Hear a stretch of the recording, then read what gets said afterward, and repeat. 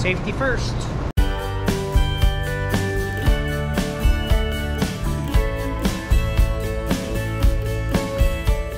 Morning everybody, you're watching Echowood Holsteins YouTube channel. Got a lot of stuff going on today. We got the cows fed already. We're classifying cows, and we've also got 3 cows that aren't walking right.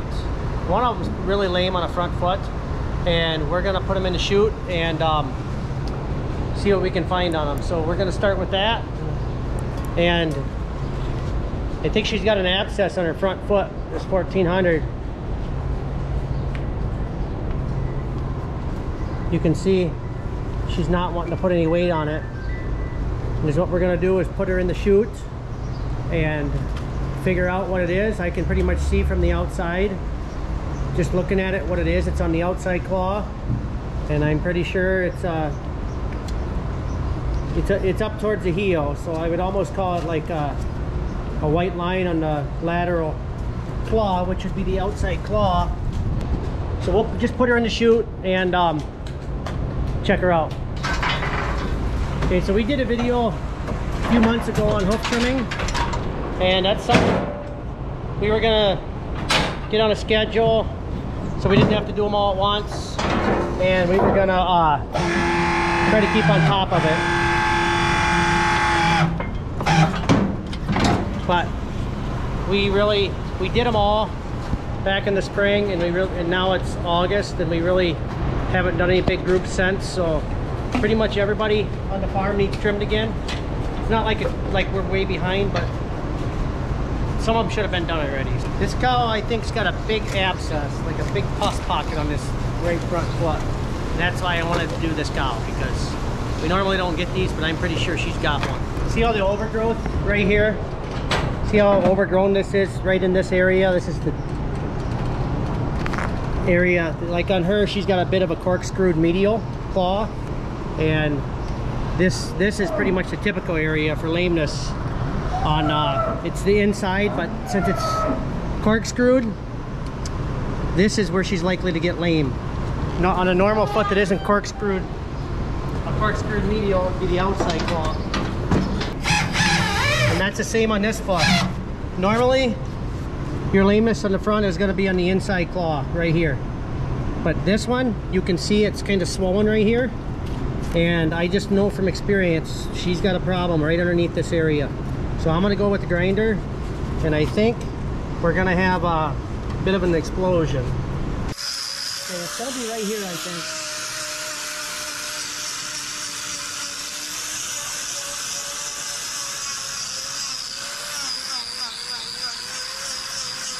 It already blew out, but it's still nasty. See all this separation? This is all separated right here. It's not connected anymore. So it's what we got here on this this outside claw. It almost looks like a puncture, like she stepped on something.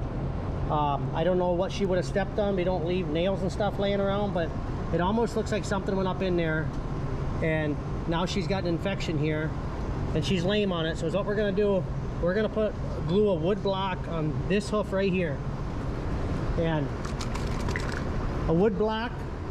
This is a wood block, and this is gonna get glued onto this side so that this claw is not touching the ground. So when she's walking, the weight's gonna be on the inside claw and giving this claw here time to heal. Okay, so the first thing we're going to do is take a power rasp and clean it up. This is actually not a real aggressive wheel, but it's just going to roughen it up and make the glue stick better. Can we get the glue gun out, Jaron? Probably in the box.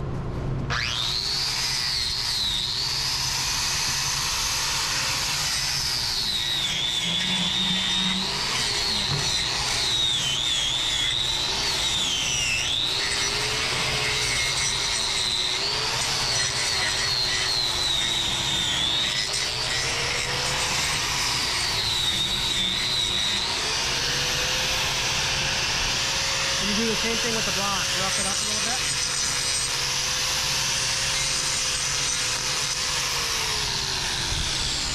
Come on. So this glue is like polyurethane. It's a two-part adhesive, and it mixes as it comes through this tip. It's channeled and it mixes itself as it's coming through. And then we're just gonna put it on the block and on the hoof. Do the hoof first here. Put it on the. Pump it fast because it's hot out. You gotta get it on. When it's hot, you don't have much time.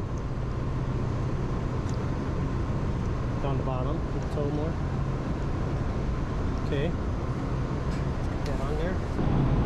So she is definitely gonna thank us for this. She's gonna say it feels much better when she goes out. And I've got it all over my finger. I should have gloves on, but I figured these 3 cows, I didn't need them. But sometimes you should just do it instead of trying to hurry. Because now I'm gonna be peeling glue off my finger for who knows how long. So I'm just gonna dig this out of here. We got the block on, and now I'm gonna dig anything loose out of here so that it can drain and it doesn't become any more infected than what it already is.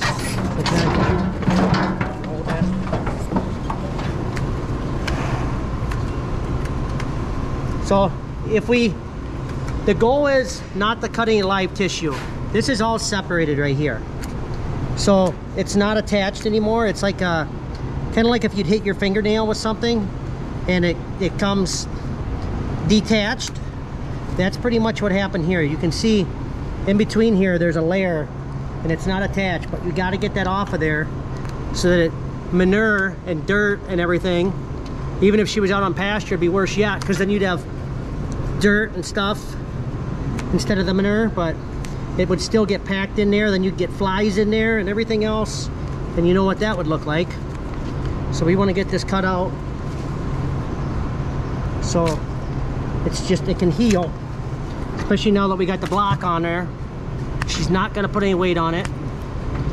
Those blocks are real saving, cow savings.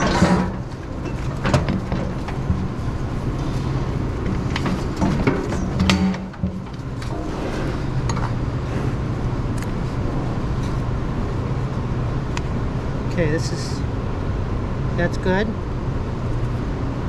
Check here just a little bit.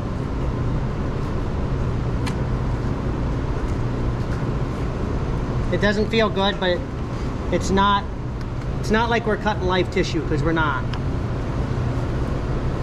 So we're just gonna leave it open and we're gonna let it I'm gonna put some iodine ointment on there before we let it down, but then we're not gonna wrap it up or anything.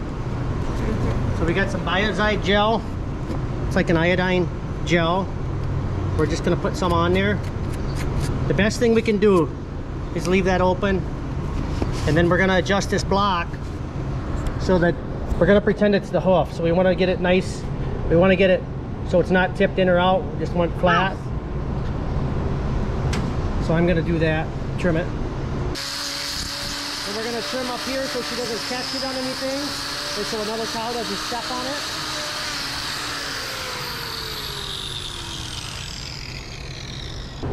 Let's see how she walks on it. She might still limp pretty good, but once she gets used to it, another half hour or so, she'll be walking really good.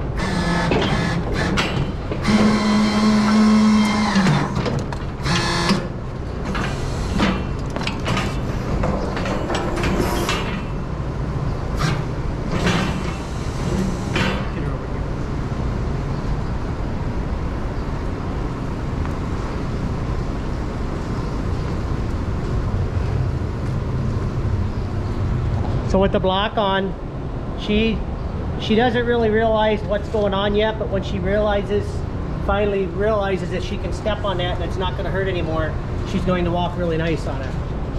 So, okay, well, that cow's done.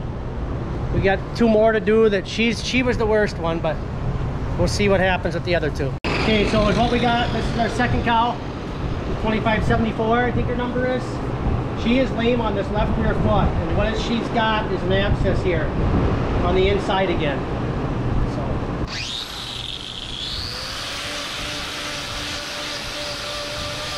we're gonna end up putting a block on this side.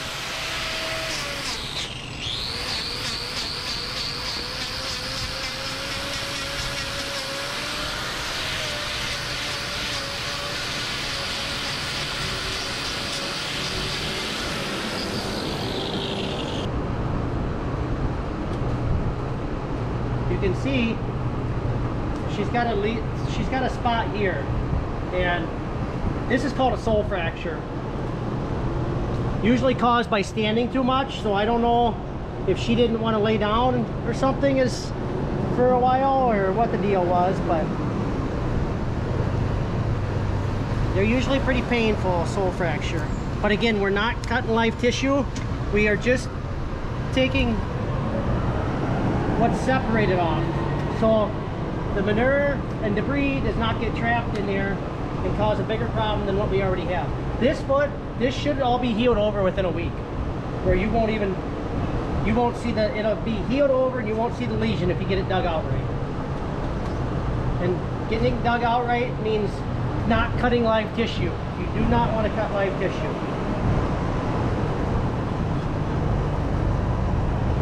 And we did give this cow pain meds before we started trimming on her. So we're getting it dug out here. This is all separated down here yet. So you just want to get anything that's separated, it's got to come off. And why is that, Jaren?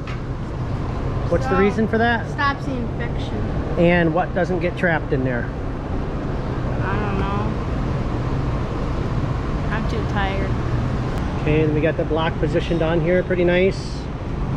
You don't want to have the block too far to the inside where it gets in between them claws and irritates it either. Now my glove is stuck.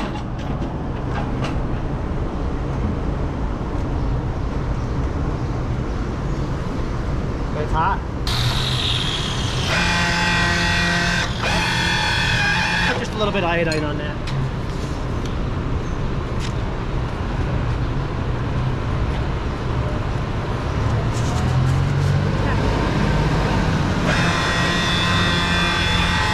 Here's the last cow we did, Big Moose. Let's see how she's walking. She's got a little bit of a limp, but it's not bad. And I bet by tomorrow, you won't even hardly see a limp on her. Maybe we'll try to get some video of them, those cows, in a couple days, how much improvement they have walking. Big Moose's mom? Yep. Is who? 3160. Nope, I didn't know that. Jaren likes Big Moose. They're buddies. What?